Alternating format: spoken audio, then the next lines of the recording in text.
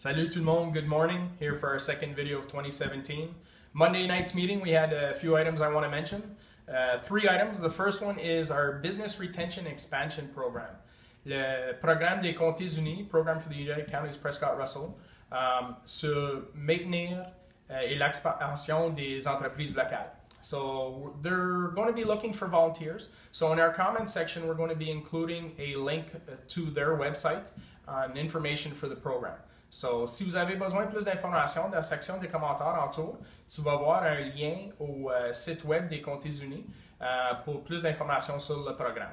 The second item I want to mention is the Canada 150 grant.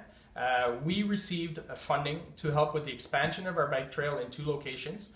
One will be going to the proposed dome, and the second one will be expansion between Forest Road and Route 200. So, on va voir une extension de notre piste cyclable qui est très utilisée. Alors, je suis bien content qu'on ait eu des fonds de la province et du fédéral, c'est tout très important.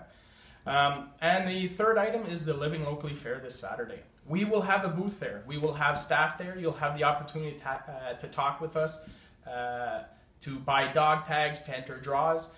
So Living Locally Fair this Saturday from 9:30 to 4 o'clock at St. Thomas High School in Russell.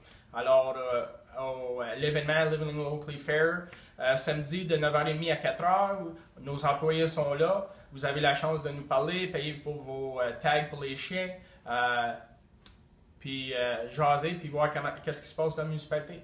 So, thanks very much for watching. We'll see you next time. Bonne journée.